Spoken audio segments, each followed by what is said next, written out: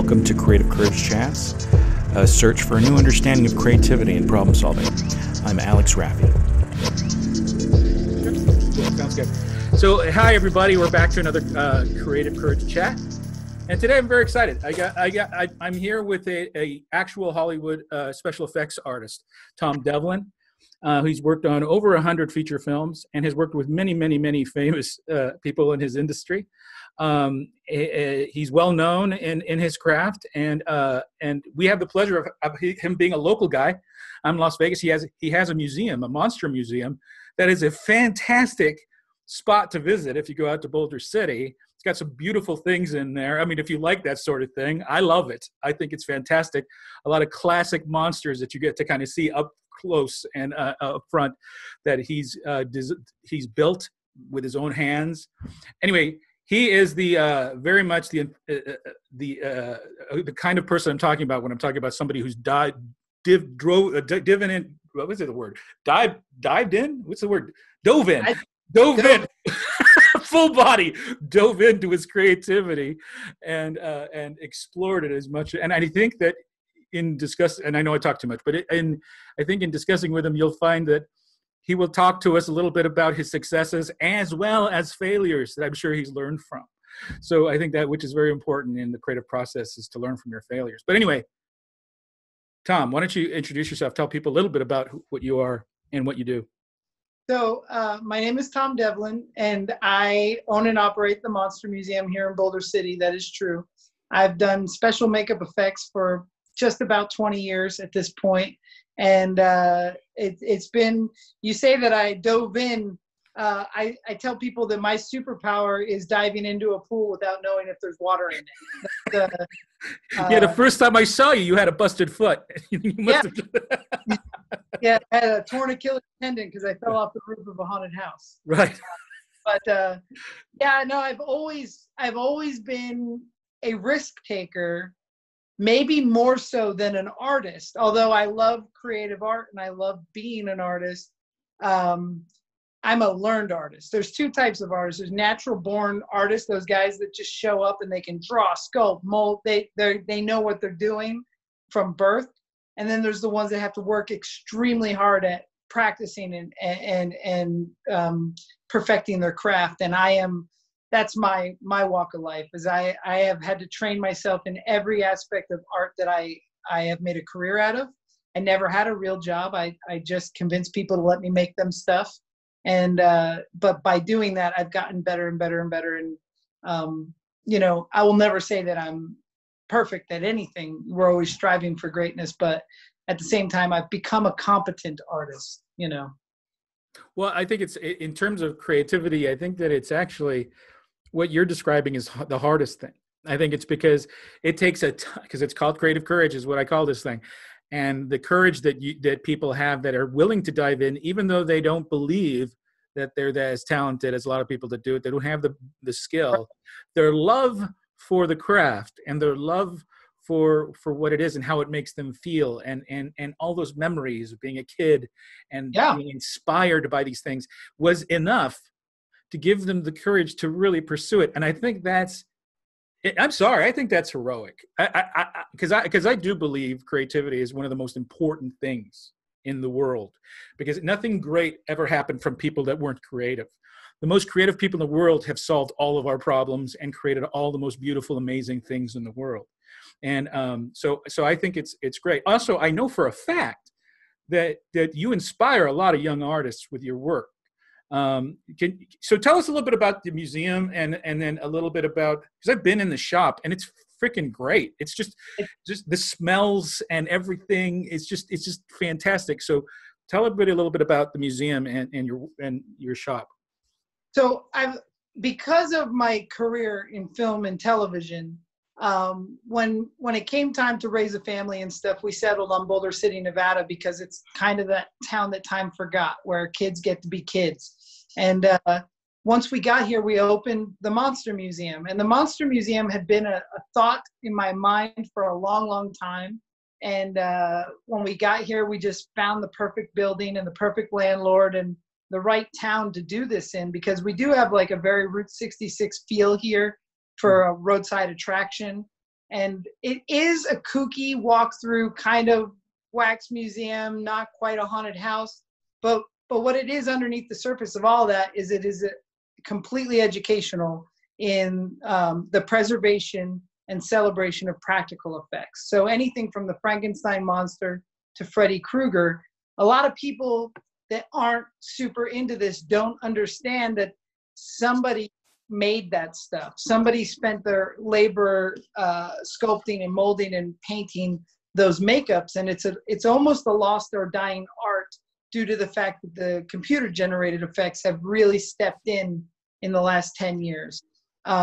So when you walk through the doors of the museum, it's educational in the past artists that have created certain things, certain actors that have portrayed those people, much like Lon Chaney or Robert Englund, Tim Curry, and it just lets people know about the people behind the mask. And that's myself. I'm the guy that makes a bunch of art that you don't realize when you're watching the movie, because you're seeing a crazy killer clown, but sometimes nobody steps back to say somebody made that, and it's not just the actor.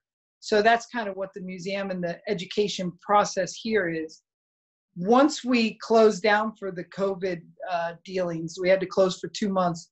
I've completely redesigned the inside of the museum, and I built a full school. Oh, so the facility next, wasn't there a facility next door you were looking at? There was. That hasn't come available, so I rerouted the museum. Mm-hmm. I have a classroom. The workshop you were in before is now the mold room. And then we have a little photo area, and we have the haunted house out back for taking pictures and making video of our final projects. So we are doing full-fledged school. There's a website. It is specialmakeupeffectsschool.com. And we start our first class in puppetry and animatronics on the 29th of this month. So it is, it was instantly a hit. We've had people touring the school and signing up. And I think we have a new element of education within the museum. And we also have kind of a fishbowl effect where when people are in the museum, they can see into the classroom and see people work. That's so cool. That is, so you added that to it. That's really, really cool. It allows to realize that everything in that museum is handmade, and then they see the people making stuff, so it's kind of, it feeds each other. The school feeds the museum legitimacy, and the museum feeds the school potential. So, yeah. Well, I had the pleasure of working on a small, feature film here in Las Vegas with David Schmoller, and I know know him. He did The Puppet Master, and he did a few other famous horror films. Yeah. If it weren't Schmoller and Tourist Trap, I don't know if the Monster Museum would exist. Oh, really? Yeah, that movie. Yeah, huge. Huge, right? And then have you worked with Tom Savini? I have never worked with Tom Savini, but I did meet him when I was 14 years old. Mm-hmm. And I told him, I want to do what you do. I'm very interested in this. And he sent me on my path. He told me what school to attend, and kind of gave me there you go, boy, try it out. And yeah, it's an interesting thing, because years later we were in a documentary together, both as different effects artists in the same documentary. So I would like to know that he knows that's where, maybe he can, but I don't. From what I understand, he's a very nice man. It's interesting how people that are, they're neck deep in horror and monsters are actually kind of really nice people. Well, it's awesome community. And that's what I tell a lot of people. You don't go to drama conventions or comedy conventions and meet Jim Carrey or anything. You go to horror conventions where you can meet Tom Savini or Kane Hodder or Robert Englund. Like, the horror community is just such a welcoming, warming place. And I did a podcast this morning of our own called Midnight at the Monster Museum with a guy named CJ Graham, who played Jason Voorhees. And we were talking about, when you go to that convention and meet that horror star, it's like you're part of inside that TV that you didn't know you could be part of. Right. So it really is, we get a bad rap for wearing black and skulls or whatever, but it really is the nicest group of people you could ever meet. Sure. So one of the things I talk about in creativity that I think is really important for people that are exploring their creativity is to think about moments of discovery in your life. Things about moments that put you on a path that really defined you and put you out there. I imagine you've had many. But Oh, what I was have those yeah, moments. Yeah, sorry? I have a checklist of those moments. Like I can See, point those moments 100%. that is awesome. See, my advice to people that want to be creative is to make notes of those moments because those define who you are, and you need to look back and know those moments. Can you share one of the earlier ones that you had? I'll tell you the earliest one. When I was 10 years old, I had a Toxic Crusaders birthday party. The Toxic Crusaders were kind of like the B-level Ninja Turtles at the time. And I had a Toxic Crusaders birthday party. And my uncle, and I got all kinds of Toxie toys and stuff. It was an awesome cartoon. I loved the toys. And then my uncle brought me a VHS tape of a movie called The Toxic Avenger, which was the film version of the Toxic Crusaders. Now, that is not a child-friendly movie. It's way rated R. And he said, I'm going to let you watch this, and I'll kind of distract your parents. And me and my 3 friends sat down and watched Toxic Avenger on my 10th birthday, and it changed my life. At that moment, I knew that I didn't know I wanted to be an effects artist, but I knew I wanted to be with Toxie. I wanted to do this, whatever it was. And then that obsession went to Marvel Comics, had Toxic Avenger comic books. And I had a run of 11 of them in 1991. That was my 10th year. And I was born in 81. And I bought that whole run of comics. And I became obsessed with Toxic Avenger. And I wrote the director fan mail from the time I was 15, 16. And then years later, when I was about 24, 25, they were going into production on a movie called Poultrygeist, directed by Lloyd Kaufman, who created Toxic Avenger. So I started rapidly sculpting chicken zombies and sending him photos of those zombies, and not just saying, please put this in your movie. You've inspired me my whole life. Put this in your movie. And then he had a falling out with his current effects department head, and he just started screaming in the office, call that kid that keeps sending pictures. He'll do it. He wants to do it. Right. And I keep that movie. I was in charge of Poultrygeist, and I worked with Lloyd very closely. Wow. And just last year, this is crazy because I never told him of my childhood. I just sent him those pictures, right? And just last year, he met my dad at a screening out here in Las Vegas for the first time, and my dad's heard about Lloyd since I was a kid. Sure. And Lloyd said to my dad, he goes, look, little Tommy used to send me all that fan mail, and now he's got his own museum. And it was like, wow, I couldn't believe that he was able to connect those dots. Yeah. Somehow he did, you know. And that's great. But that moment, I'll never forget. That birthday was like, okay, I love Ninja Turtles. I love He-Man. I love that stuff. It's inspired my kind of brain. But I want to work with this stuff. And then that happened again with the Puppet Master series. You spoke of David Schmoller. In high school, I was always a little bit on the B side of things. Like I liked B movies. I liked punk rock, kind of lesser quality art that's what I loved. You know, I like generic skateboards like Veriflex and the lowbrow stuff, the lowbrow kind of stuff. Yeah. And I like Hondas, not Harleys. You know, it's kind of that. And so when I was in high school, the Puppet Master videos, where I worked at a video store, and the Puppet Master videos were like the low budget Chucky, you know, to me. So I was really obsessed with the Puppet Master franchise, and I bought every toy. I bought every comic.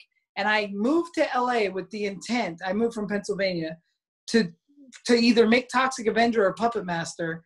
And I ended up, I am responsible for the last 3 Puppet Master movies, and I've made hundreds and hundreds of puppet replicas and Toxic Avenger masks for Lloyd. And, you know, my goal list may look lower on other people's scales, but that's I didn't come out here to work on Jurassic Park. I came out here to work on Puppet Master, and that's who I ended up being. I am that guy. I'm in books for it, you know, so. Yeah. And Dave Schmoller, such an important figure in my life. I never worked with him personally, but I did get UNLV hired me to make a statue for him and present it to him at his at his retirement ceremony. And I sculpted a puppet from Puppet Master in a college gown and cap holding a UNLV book. And I presented it to him, and I gave a big speech about how without his puppets and without his little movie that he didn't even respect highly for a long time, it built passion and career for kids like me. I ended up living my entire dreams because this guy created a franchise that he didn't know mattered as much as it does, you know? So he's he has a massive cult following, I think, out in Europe somewhere. It's huge. I mean, huge. It's massive. He was a really good guy.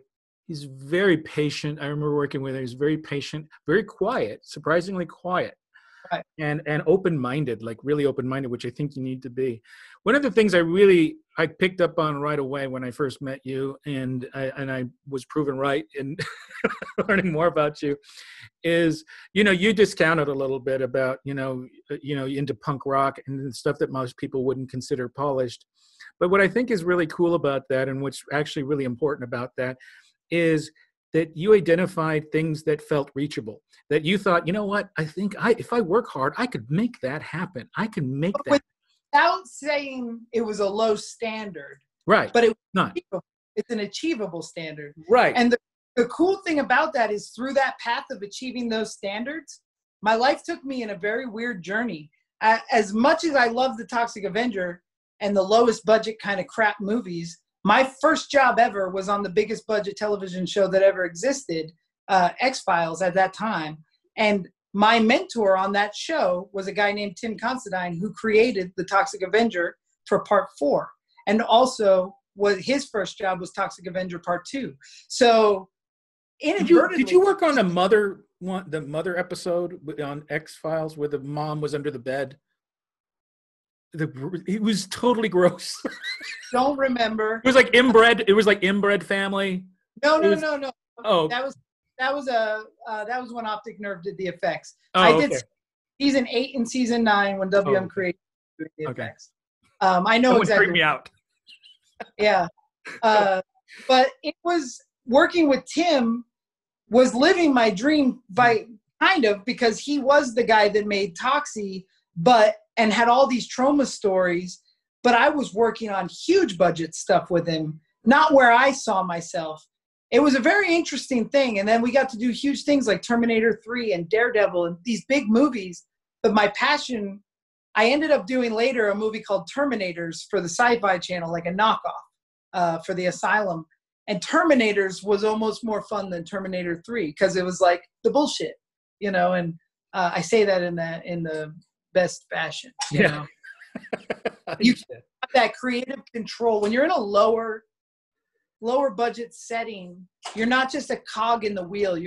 It's from concept to creation, my choices and my characters. So really more fun. When people think they're getting a bargain with the talent, they're willing to allow the talent to do more, I think. Yeah. Which is actually nice for the talent as well to go ahead and explore and stuff like that. So you live a fantastic life because you were able to be a kid every day and delve into things that you're passionate about. And that's important because I think that people that are creative are always striving to reach for who they were when they were younger, because you have to see the world through those younger eyes to make anything valuable come out of yourself. I think that because we get stifled, right? We get stifled as we get older. We get told no, and we start to get cynical, and then we lose that wonderful thing, of sitting there and just contemplating lollipops. Like you look out the window, I lost it. Like there's been many, many times in recent career where I used to be the biggest horror fan that ever existed, and I get to plateaus where I think that I'm not there. Like, it becomes a job and you have to meet other people's expectations, and there's stresses and politics, and a lot of it gets away. So I resorted back to my childhood in ways. Like I remember not too long ago when I opened the museum, I built a Rock of Fire Explosion band, which is the Showbiz Pizza band. I set one of them up in the museum, and people are like, why are these robots here? And I was like, because I love them and it's my place. And then I built this dinosaur adventure park here It's supposed to be like a kid's theme park, and you ride dinosaurs. Animatronic, right? Animatronic dinosaurs. Yeah. Go through cave systems and stuff. And it was a financial disaster. And we call it the dinosaur disaster because although I was chasing my childhood, I have 2 children. I was building it for them, and they loved it. We had no marketing. We had no business savvy in that world. I underestimated the Monster Museum. The Monster Museum's success is attributed to the fact that I've been a part of this industry for 2 decades, where I have no business in a kids museum, a kids attraction. So I learned a hard lesson with that one. You know? Yeah, I know of a marketing firm if you're ever looking for one. I'm pretty I actually met you like 3 days after we closed the doors. Yeah, I know. Yeah, that's unfortunate, but it's a testament to the big picture of what you're trying to do. And you got to take shots, and you got to fail on your own terms. And I think that's important. And I think there's something to be learned there. People who are afraid to fail don't accomplish anything. And that's a hero power of jumping into a pool without knowing if there's water in it. Right. There is no fear of failure in my life because, well, if you don't fail, you're not going to learn how to succeed, or you're not going to appreciate success, you know. So we've failed quite a bit. Well, yeah, and you're still kicking. You're still around. Yeah. And I think that's important to think about. I think that people, a lot of times, they're too scared to try something different because of that failure. And it's funny, and I brought this up in the last talk that I have, is I think that's like something from a primal that we have, you know, that your gut is good to follow sometimes, but other times it protects you too much. You know, it's the thing that tells you don't go in the cave because there's a bear in the cave. It's the same thing that'll say don't try that idea, even though you're not going to get eaten by a bear. You won't try it. You have the same amount of fear about trying an idea that you would of a bear in a cave. And it keeps us from doing things. It keeps us from, we'd end up settling. And this podcast and this whole goal I have is not intended to be a motivational speech. It's intended to motivate people to move and to do something. Because, you know, right now in the world, we're victims of bad choices and people that are afraid of things. And we don't have good ideas right now. We don't have people like, you know, people don't realize that the same muscles you're using to create, you know, Swamp Thing, you know, to figure out all the little nuancy parts of that are the same muscles that are used by a brain surgeon or a lawmaker and or anybody that does anything else. And that energy that's happening in your brain, it's totally exactly the same. It just has a different goal. I mean, yours is to make cool monsters. There should be to find a cure for cancer. You know what I'm saying? And so I think it's important. I think it's actually the most important thing out there. So anyway, we kind of got to the level to where I usually go to where I'm going to say this is enough. So did you have anything that you wanted to share? Any more that you wanted to share, or that you're doing? Did you share all? Why don't we do another recap of all the things that you're doing so that people know how to get a hold of you and learn more about the museum and stuff like that? So if you guys are in the Las Vegas area, please come out to Boulder City. It's only a hop, skip, and away. We're about 20 minutes off the strip. And come check out the Monster Museum. It's always changing. It's always improving. It is a kind of a nonstop work in progress, which I really like about it. That being said, if you're local and you're interested in learning the art of special makeup effects, or just want to come check out the school, it's in the same facility, and we'd be happy to give a tour anytime. And you can look at specialmakeupfxschool.com, and that's just the letter F and X. And we have a YouTube channel called Monster Museum Network, where we post a weekly news show, and we also put up whatever we're doing at the time. And we do a podcast as well called Midnight at the Monster Museum on Spotify, iTunes. It's available on YouTube, Stitcher, all that stuff. Fantastic.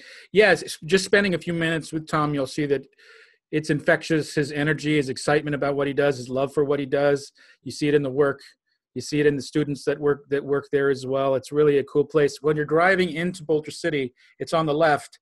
Look for the hearse. Is the hearse still out in front of the thing? Of them, yeah. Yeah. So look for the hearse that's out there in front, and you'll see it. It's on the left right as you go in. and it's definitely worth to stop by and check. Especially now, I'm going to have to swing by because you made changes. So I'll swing by. I'll see if I can try to do it this week. I haven't been out to Boulder City because of the quarantine nonsense and all that stuff. We're having a big celebration on July 11th, which is our 3-year anniversary, and we'll have CJ Graham, who played Jason Voorhees, here signing autographs. That's cool. And Lisa Wilcox from Nightmare on Elm Street 4 and 5 here as well, who played Alice. Oh, so, that's awesome. Yeah, it should be really cool. Well, I'll put links to your website and all that stuff on there on where I posted. Hey, thanks for making the time, Tom. I really appreciate it. Of course. Yeah. And anyway, you like, subscribe, do all the crazy stuff that people tell you to do for YouTube and all that stuff. And check us out I do a podcast. This will become a podcast too. So it'll be fun to share. Anyway, thanks again. And go see the museum. It's awesome.